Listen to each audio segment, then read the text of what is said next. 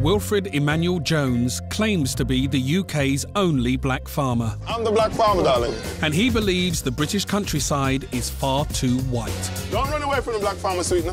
But he's on a mission to change all that. He has brought 9 black city kids to live on his Devonshire farm.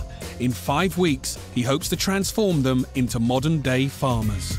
I'm putting my hand up, no one's biting. I'm feeling the cow's tits. If they make it through the hard graft and tough discipline... I kept telling everybody that this week was going to be hard and difficult. ...and mingling with the locals... Let's have a chain gang. You're not slaves, mate. At the end, Wilfred will be offering the 2 best candidates the chance of a lifetime. A job in his food and farming empire. The first person that will be getting a job is... But will these 9 city kids be able to hack it as young black farmers in Devon, Britain's whitest county?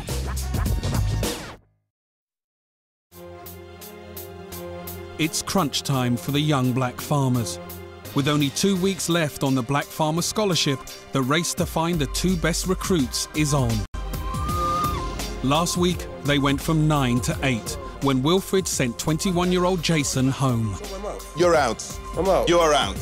And 17-year-old ex-drug dealer Chantel was almost kicked off the scholarship. I'm not coming there for that bullshit, yeah? He's a black man, yeah, and he should know how shit feels, yeah? While the rest of the group bonded, Cyrus, who's always dreamt of becoming a farmer, struggled to fit in. I'd like to be able to interact better with them and stuff, but I just can't.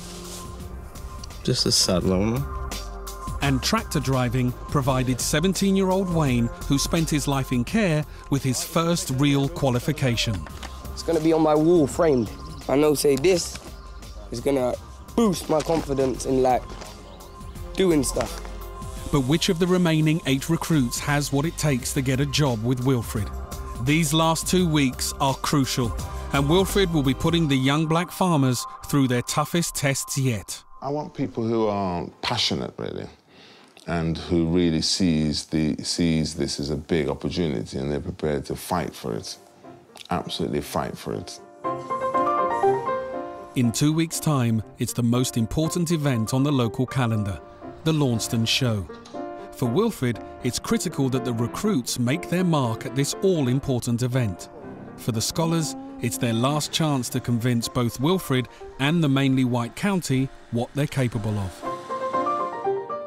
Cow showing is one of the most competitive events at the show, and Wilfred wants to see if any of his scholars have what it takes to bring home a prize. Hello, gang, everybody. What I want you to do is go in and catch yourself a heifer. Go in, pick a heifer. Dawn and Pam Corrin have more rosettes for their prize-winning cattle than anyone in the area. Today, they're going to choose just 1 scholar to enter the Launceston Show. Yeah, just stand to the side, because it's a bit like if you stand square onto something, it seems aggressive.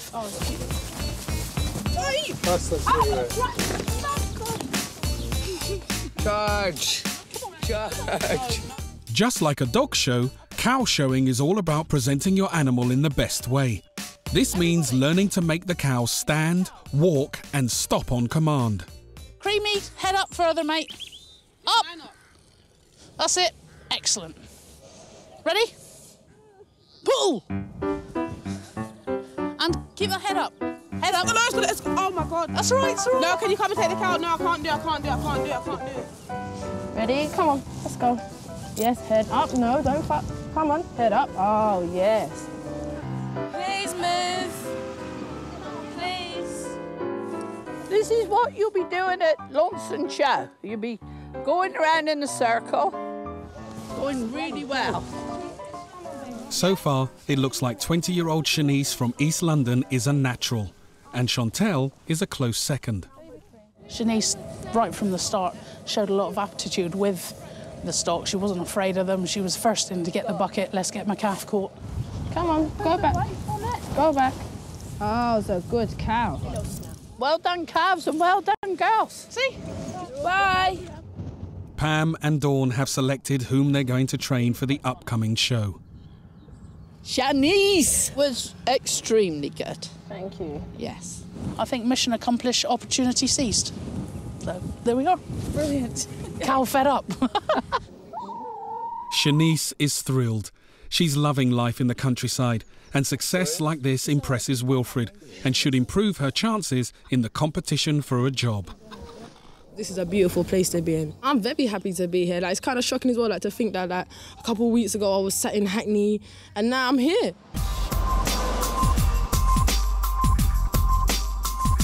Wilfred's scholarship is a world away from her life in East London. Unemployed Shanice is a survivor who's grown up without her mum or her dad. I think that my whole childhood just got stolen from me. It's like I've had to grow up overnight, like from the age of 7, pressure. That's all I can say. I've been hit with pressure from a young age. One of those pressures was her difficult relationship with her dad, and the tattoos she's had since she was 16 are symbols of the pain he left her with. First tattoo I got was of the bear on my leg. I got that when I was 16 to represent my emotional inner strength. Like, I feel that emotionally I'm as strong as a bear because of what I've been through. Shanice is desperately looking for something positive in her life, and she hopes the scholarship will be just what she's searching for. I need a drive, a reason to be here type of thing. But competition is tough, and like all of the recruits, Shanice is going to have to fight for one of Wilfred's jobs. I come here to get the job for myself. It sounds selfish, but that's what we all come here for. We all come here to get that job, so I'm still looking that job. I don't feel like I'm in the running, so I just feel like I need to push myself like a little bit extra. I don't want this experience to end. Like I said before, that I do really want the job from Wilfred so I can better my lifestyle, better my life. The decision that I'm going to make in 10 days' time could affect the rest of their lives. It's quite a big decision, really. Christ, thank God I've got 10 more days to make my decision, because, you know, if you asked me now who I'd give the 2 jobs to, I wouldn't have a clue.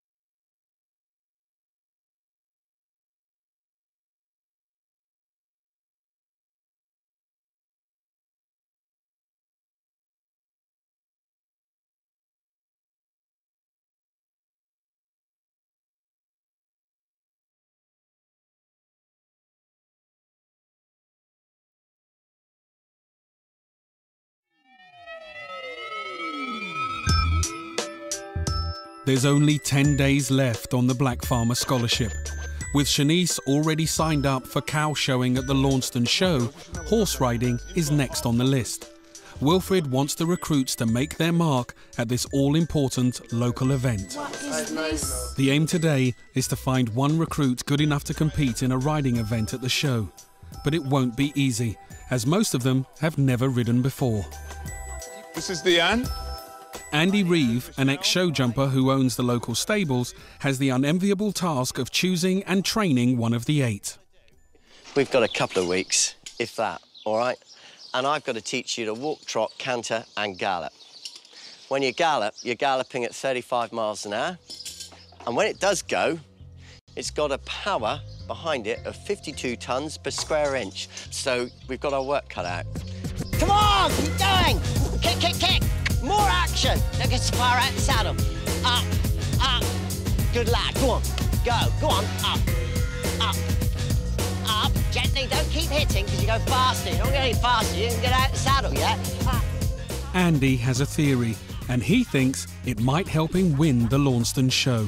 Afro-Caribbeans have fantastic rhythm. Far better rhythm than any Caucasian person. Up, down, up, down, up, down, up, down, up, down. Andy has his eye on 21-year-old Bobby from Peckham in London, who he thinks has real promise. Kick him again. Good. Bottom out. Go on, good boy. Go on, you're doing fine. Bobby's actually got on the horse and got a good position, though he's never done really any riding whatsoever. And I think Bobby tried his heart out.